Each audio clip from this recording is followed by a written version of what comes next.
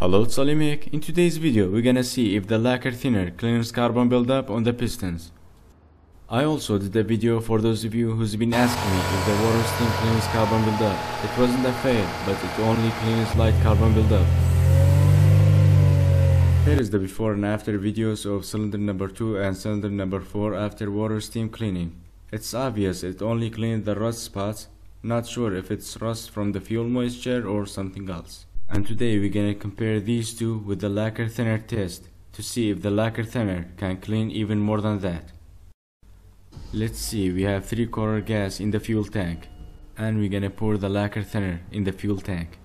And be careful when you're pouring the lacquer thinner in the fuel tank. If it accidentally touches the paint, rinse it with water immediately. It will remove the paint wax or the clear coat if it stays for a while. We're gonna drive the car till we empty 3/4 fuel tank, which means till next refueling.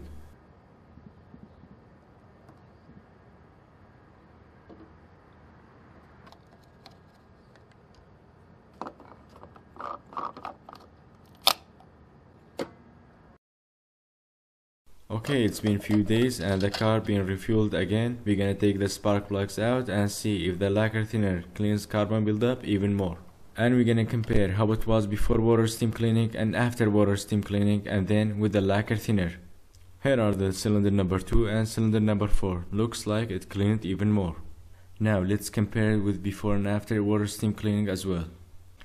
It's obvious the carbon on the piston is much smaller now after the lacquer thinner.